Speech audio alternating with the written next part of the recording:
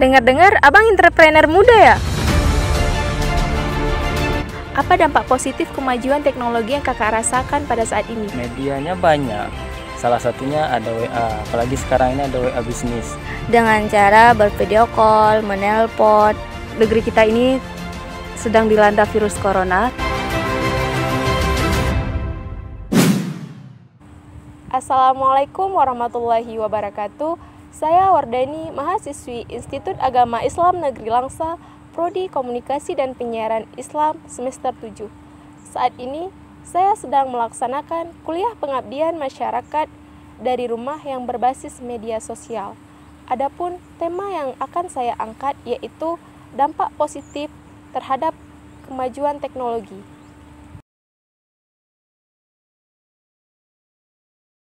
Sisi dampak positif kemajuan teknologi dalam keseharian kita yang pertama adalah mempermudah dan mempersingkat proses pertukaran informasi.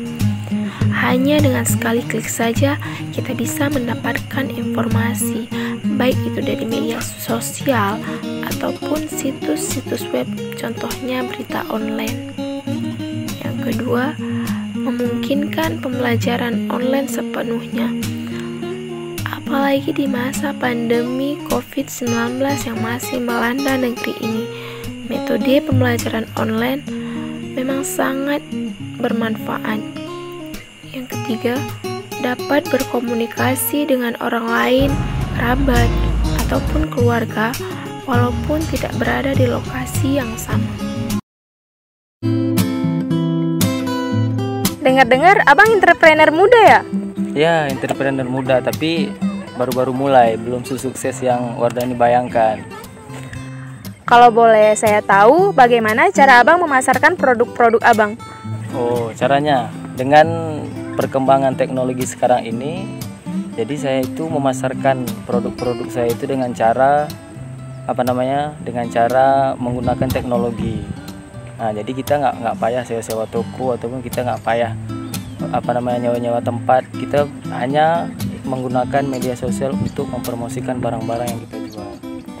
Media apa yang abang gunakan untuk memasarkan produk-produk tersebut? Medianya banyak, salah satunya ada WA, apalagi sekarang ini ada WA bisnis. Tapi pasar yang paling empuk biasanya itu di Facebook Marketplace. Kemudian kami juga ada buat akun Instagram di Instagram. Jadi bagi orang-orang itu yang tertarik dengan produk kami bisa langsung DM ataupun lihat terlebih dahulu produk-produk kami yang ada di Instagram. Jadi mereka udah tahu bagaimana produk kami, bagaimana bahan-bahan kami. Jadi mereka itu bisa langsung ke tempat kami ataupun kami ke tempat mereka mengantarkan barang yang mereka pesan sesuai permintaan daripada konsumen. Baiklah, terima kasih atas waktunya. Sama-sama. Sebagai seorang mahasiswi, apa dampak positif kemajuan teknologi yang kakak rasakan pada saat ini? Dampak positif yang saya rasakan saat ini yaitu kita sama-sama tahu bahwasannya negara kita ini sedang mengalami pandemi COVID-19, yang mana dengan pandemi ini saya selaku mahasiswa sendiri dilarang untuk berkuliah tatap muka, dan ini menjadi penghambat bagi saya untuk melanjutkan proses belajar saya. Jadi dampak positifnya bagi kakak itu apa? Dampak positif yang saya rasakan yaitu kita tahu bahwasanya negeri kita ini sedang dilanda virus corona, tetapi itu tidak membuat proses pembelajaran saya tertunda dikarenakan saya bisa berkuliah dengan menggunakan media online yang sudah tersedia. Media online yang bagaimana yang kakak gunakan untuk proses pembelajaran? Media online yang digunakan yaitu seperti WhatsApp, Zoom, dan lain-lainnya.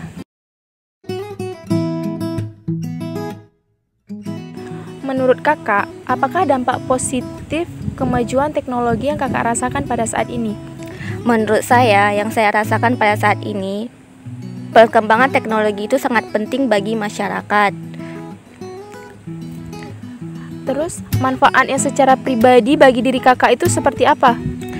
Manfaat bagi diri saya sendiri itu seperti kita, kan terutama saya jauh dari keluarga. Cara saya melepas rindu dengan keluarga itu dengan cara berkomunikasi. Bagaimana bentuk komunikasi kakak yang kakak lakukan dengan keluarga kakak? Dengan cara bervideo call, menelpon. Terkadang dalam seminggu itu saya sering menelpon ibu dan ayah 2 kali atau lebih. Berarti dengan cara komunikasi yang begitu kakak bisa melepaskan rindu, dan dampak positif komunikasi ini sangat bermanfaat bagi kakak. Sangat bermanfaat bagi saya sendiri dan bagi semuanya, karena perkembangan teknologi pada zaman sekarang ini mempermudah semua orang ya, dari segi komunikasi, dari segi orang berbisnis online, yang ketiga dari pembelajaran tersendiri. Baik kak, terima kasih atas waktu dan informasi yang telah kakak berikan pada kami. Terima kasih sama-sama. Dari hasil observasi yang saya lakukan, maka dapat disimpulkan bahwa dengan adanya teknologi telah membawa perkembangan yang pesat dan juga mempermudah pekerjaan manusia. Dampak positifnya juga dapat dirasakan bagi semua kalangan, seperti para pelajar, masyarakat, pembisnis online, dan lain sebagainya. Sekian, saya Wardani mengucapkan terima kasih. Assalamualaikum warahmatullahi wabarakatuh.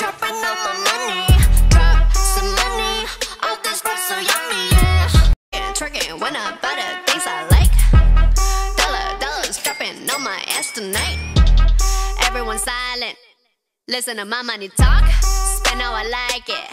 Yeah, everyone know what I mean. When it's a green, that mean go. Give me what the hell I want. Give me what the hell I want.